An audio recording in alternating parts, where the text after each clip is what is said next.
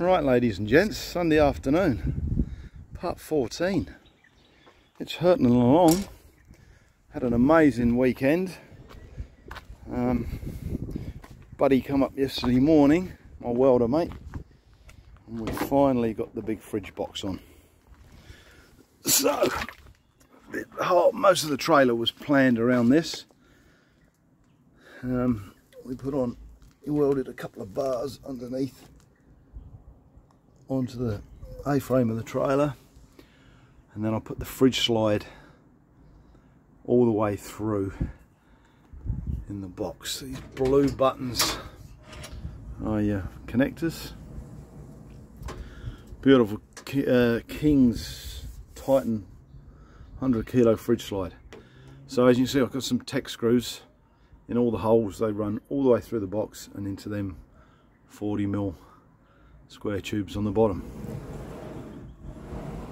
And there's my slide. That's where my fridge will sit. I lock them blue things. And then 8 o'clock this morning I had a phone call from my other mate who's an electrician, auto electrician. And he started with the power works.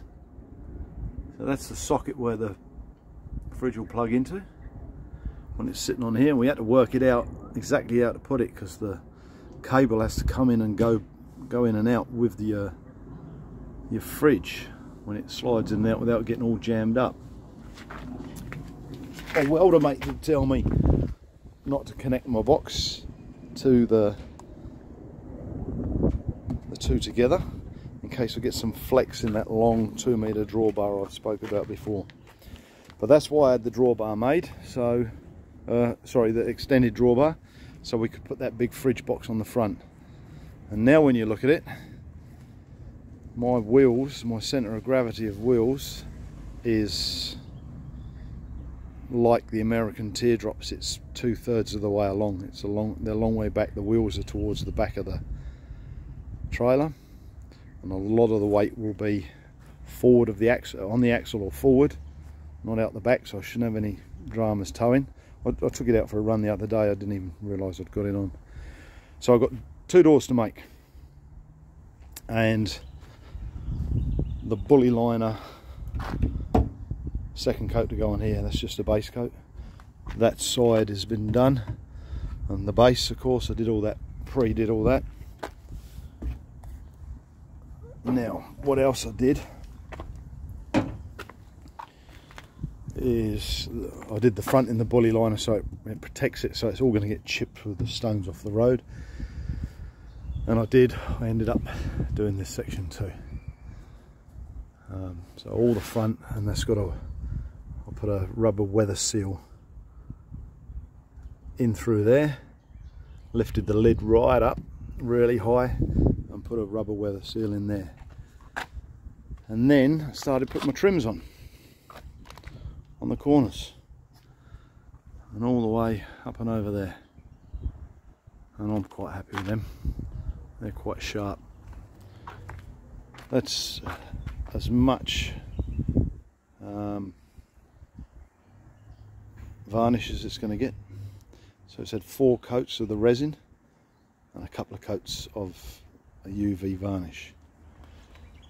I have messed up varnish and stuff and epoxy my guards, but I'm okay with that. I'm going to give them a light sand, and I'm going to coat them in the bully liner too. I think it's quite a good look. Yep, there's my beads around the top, all the way around on the very top. The sun's a bit harsh, it's getting late.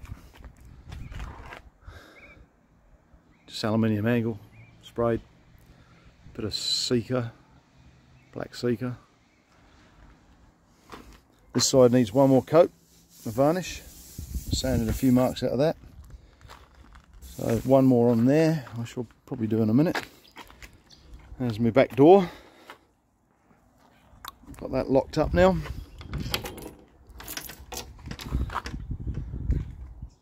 And of course, I haven't got any locks on that yet. And away she goes. Cables are basically in, so now I can start lining Cables are in the right spot. This one's for a fan up here on the right hand side, a light in the middle. I'm going to run one in through the side there for a light over the kitchen outside. The battery and everything is going to sit in there. They've all got cables and all run up from the underneath and whatever. I'm going to bring this one along the front and have a little display panel here on a couple of sockets for cigarette lighter sockets and USBs, and a little gauge on there. You can get them from King's, a little bank of 4 I'm going to cut into there. He'll wire that in.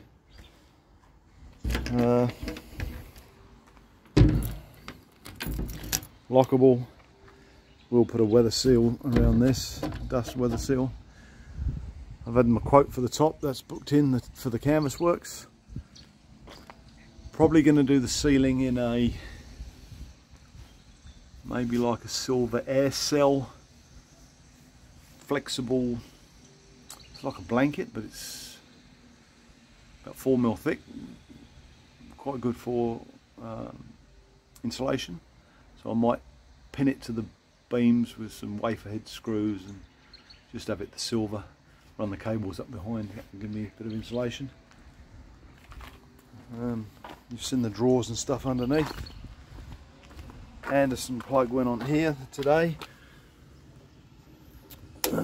That'll be where I'll put the solar blanket. So I'll just solar blanket in there when I'm under a tree somewhere, and then run the 5-metre lead out and lay the solar blanket out in the sun. Got to get the gas bottle attachment to sit on the A-frame, bolt to the fridge box for the gas, maybe one for the water, or I might leave one for the water on the back of my ute for the weight. But there she is, up in the air. This is a bit more bully liner. That's not cheap, but I had a quote of, it was nearly 1,400 bucks to make a fridge box in lightweight checker plate. Way too expensive.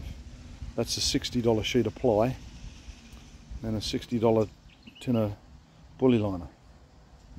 So no brainer really. I did give in. Originally I was going to have the front, my original idea, because your plans have to change, people, because you learn so much and things change, was have it all timber. But as I was told, the timber on the front edge, all here, is going to get hit with stones coming off truck tyres and what have you. Plus, when you buy the ply, you can't get, so you struggle to get some nice pieces to get it all to match. So I changed the front end plan to the bully liner when I found that, and I was able to roll it. Had a little bit of experience with the roller, so I was able to roll it and get the right effect up, which I'm really happy with. And then I looked at the top the other day, that it was 34 degrees here, which is for the Yanks about 92, somewhere like that, 93 degrees, and that top was boiling. The epoxy resin was bloody red hot, you couldn't put your hands on it. So I ended up getting a Solar Guard paint, that's called Hi-Ho Silver.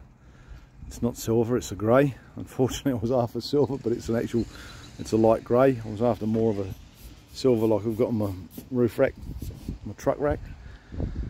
But that's a very strong UV rating, so that'll keep the sun out of that and stop it getting damaged. So that 3 or 4 coats with a roller on that was fairly easy to do. So I'm pretty happy at the moment. As I say, that's 14. My mates run a cable up under the trailer. That's the normal one you plug in for your electrics, and then I've got the Anderson plug as well, and he will sort my ute out, my truck, and so that Anderson plug will plug in there, and then whilst I'm driving the car alternator or charge my lithium battery up. What he has asked me to do, so there's all things you learn and adapt. On this outside wall, which is going to be around here, just above the guard, is actually it's right here, is where inside there the battery will be. He wants me to cut a panel out here and put a vent on it, so that battery and obviously that controller might get a little bit warm, so it can all vent. So obviously I want something black, some sort of, with a screen on it, some sort of black, because that's my theme. I don't like this cheap plywood on the back. This one does have a tongue mark in it, so I'm probably going to end up painting that with a bully liner too, and leave the nice, that was the nice ply, that's a lovely red.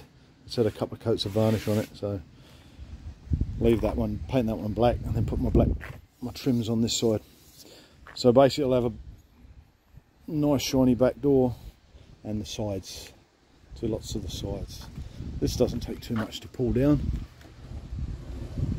Obviously when all the tent's on it, it will pull it a little bit, and I'll have to have some sort of cable that sits on here, tuck it in when I'm pulling it down to something. There's my breaking point about there. That might change with the weight of the tent. That's another thing. They're 200 newtons each, which I think we worked out for about 44 pound, 20 kilos of pressure. Whether that's enough to hold the canvas, because the canvas will pull it apparently. That goes in on the 6th of December for that. Goes away for 3 or 4 days. He wants it in his workshop. So there's my look. Just need to do that, the box, paint that up, and we're getting close. Start with the electrics. That's my old Falcon Ute, 4 litre, the Barra engine. It's there's only one problem. It's on gas, and I'm going to struggle to get LPG gas in remote areas of West Australia. So stick to the roads, stick to the main roads. It's not an off-road trailer, it's not a 4-wheel drive trailer. I've watched them on the beaches, and that's for the young kids. They can have all that. I couldn't, honestly. I don't like digging holes in sand if I'm getting paid. I certainly don't want to do it if I'm on holiday, digging 4-wheel drive, digging cars out of sand on sand dunes on the beaches. So for me and my missus, it's going to be national parks and caravan parks for us. I'm hurtling towards 60. I don't want to be spend my morning digging a truck out of off a sand dune, off the beach, stuck on the beach. Not my cup of tea at all, I'm afraid. So anyway, part 14, massive weekend of progress. Got my beads on, I've got them out the way because I just put them on now. I want to get back, put it back in the garage tonight. Doors on the back. What else is happening? Yes, got to put a door on here and a plate for the kitchen. I did notice. Oh yeah, I'm going to put a cable out here and put a light somewhere here, so it's over the kitchen at night. Still not finished this by a long way. Got the leg to do. I spoke about that before. Did get the handle on my little drawer, and I've noticed this thin 6mm bit of ply has warped itself. There's no way of me fixing it at the front. I've got nothing to fix to. But I need to do that in some checker plate and up there, because the wok burner will sit there. All the pieces, you know, your skillet and your kettle and stuff will sit in here. Cutlery. But definitely need a leg. Adjustable leg. Light over the top.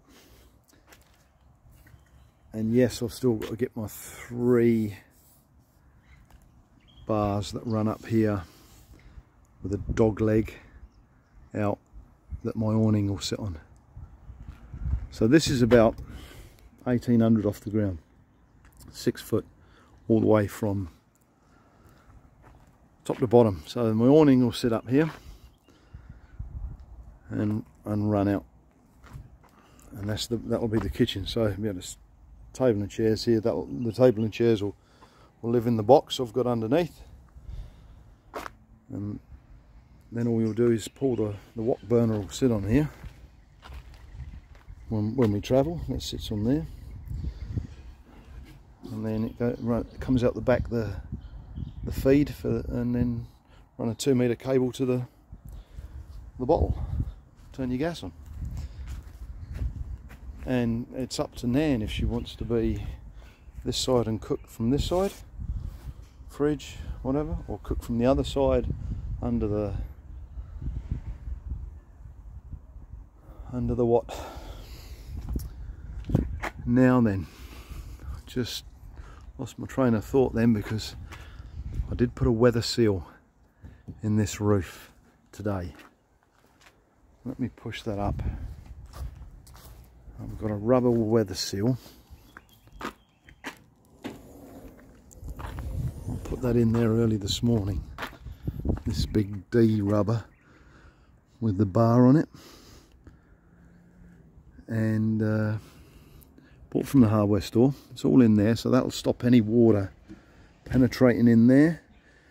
Now, made in China, of course. And as soon as I tore the strip along the bottom, so it's sticky back, it just tore all the glue with it. Bloody hopeless quality, you know, you just get it from the shop. I'll pull this, here we go. This is it. Tore that off this morning. You pull that off and it ends up pulled all the bloody sticky with it. So 2-sided tape or whatever they've used, not very good quality, but that's how the rubber bar sits. So what I did with my black Sikaflex, where have I got that?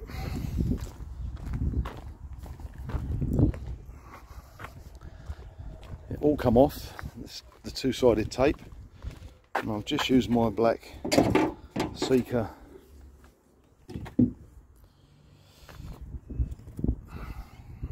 take the pressure off of that a bit.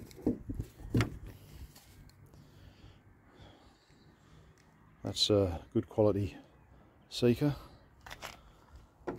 So I'll run a bead of that all the way along there, and stuck it down with that.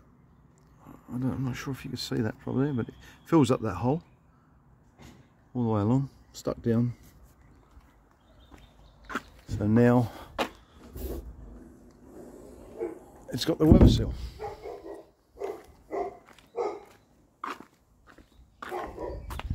There we are. Pretty happy so far. Big weekend that was.